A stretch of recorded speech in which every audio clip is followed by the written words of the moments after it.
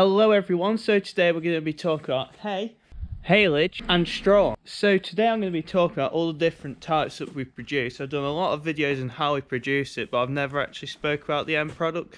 So that's what I'm going to be doing today. If you do enjoy the video today guys, please give it a massive like. If you want to see more stuff like this, please subscribe, because the videos are every Wednesday and Saturday at 7:30. Hope you enjoy it guys. Cheers, don't forget to hit the notification bell.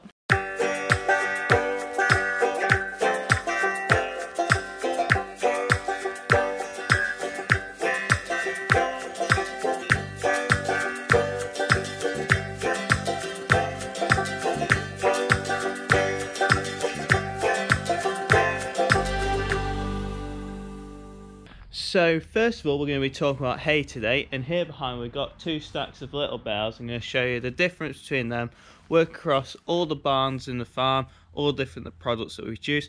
And we've got a notepad here. I've been organised because I don't want to get anything wrong and mess it up. So that's the plan of action. First of all, we're going to go to these little bales here. So we've got the 2 types of little bale hay here. So first of all, these bales, so these here, these are Italian ryegrass little bales of hay. And these ones here, meadow grass. So what these are a softer type of hay. And if I climb up it, give me one moment. These are much softer, so these are a meadowy style type. Whereas the ones over here, these are more Italian ryegrass. So these are a bit stalkier, and particularly the competition yards like these, because as a lot of you may know, a lot of the hay and haylage that we produce is designed for horses that are competing. We also produce stuff for things that aren't doing as much work. But yeah, this stuff will be low energy, high fibre, perfect for what competitions horses want.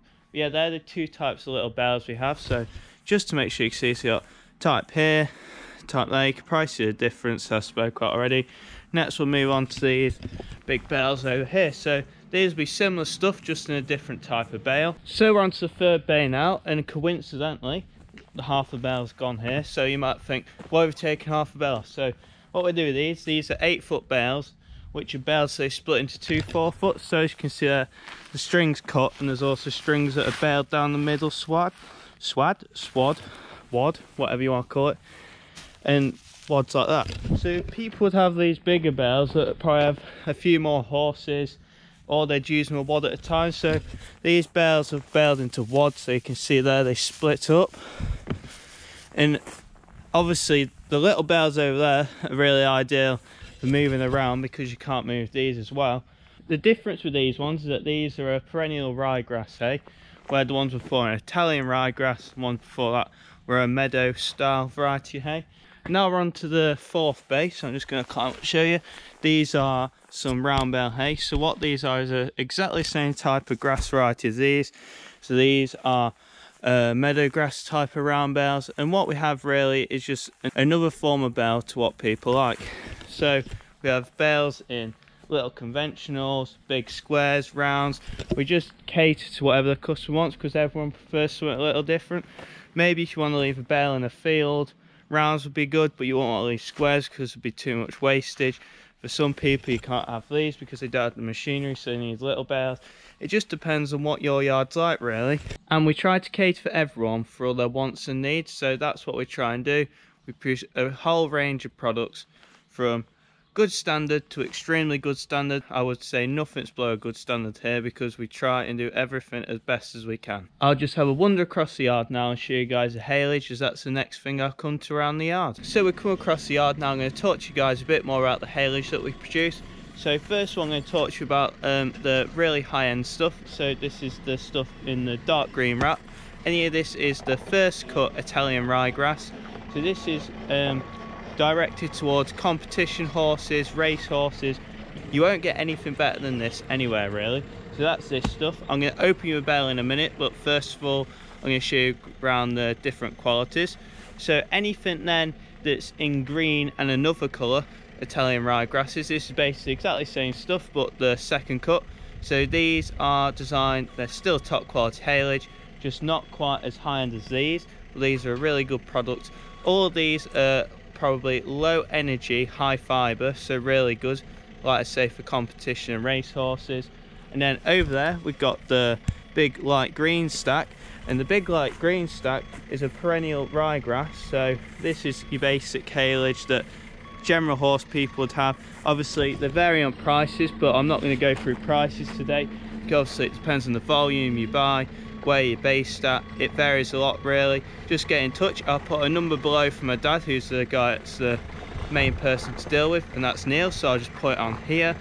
We're based in Staffordshire for anyone interested, but this video is more about what we do on the farm.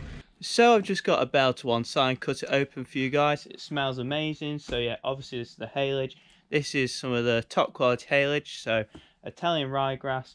This is about approximately 30% moisture level, 70% dry matter, designed for the competition horses. And if you haven't watched the channel before, I'll quickly tell you the difference between hay and haylage. So hay is dried in the field, so that'll be about 10% moisture level, 90% dry matter, where haylage has still got some moisture in it, so it needs to be wrapped and fermented.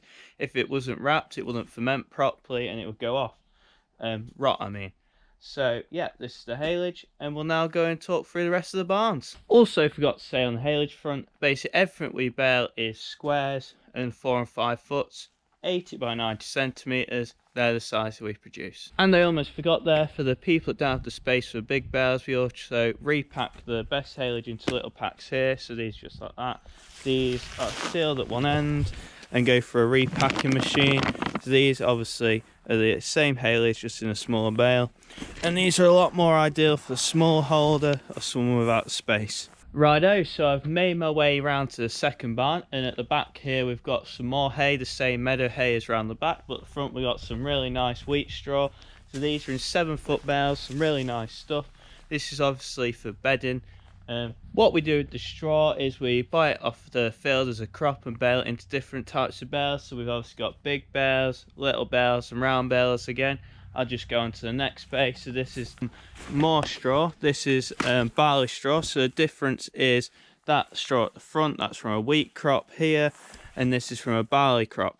Animals will tend to eat barley, but they won't tend to eat wheat as much. So the difference is there's a bit more energy and nutritional value to barley straw, where there's not so much in wheat straw. They basically do the same job. It's for bedding, so not much difference there.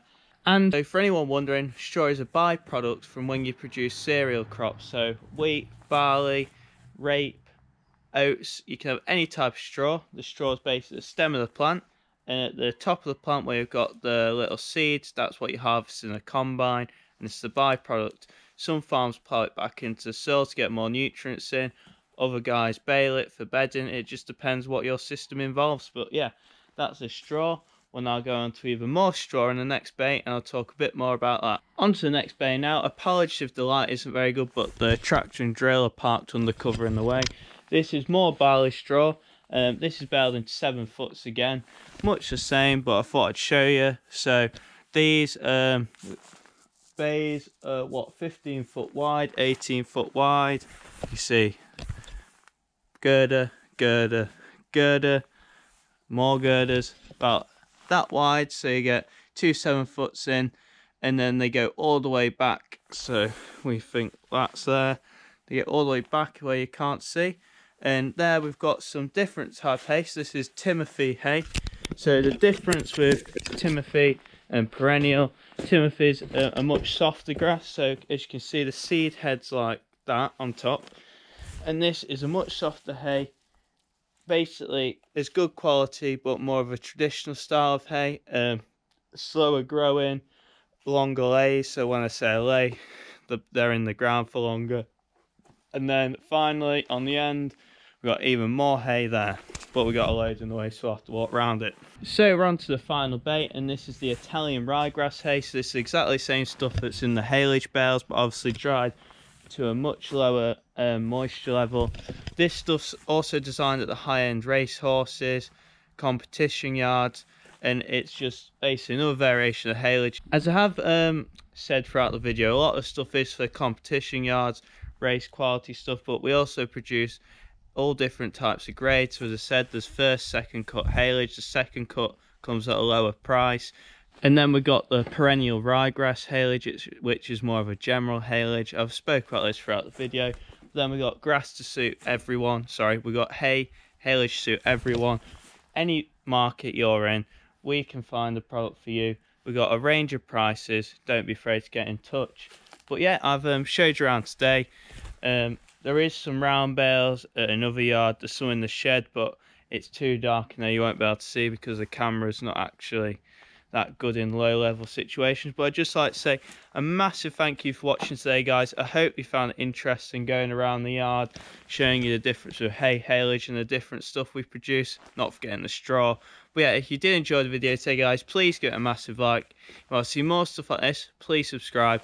Don't forget to hit the little notification bell, and the videos every Saturday and Wednesday at 7:30 in the morning. Cheers, guys. Thank you for watching.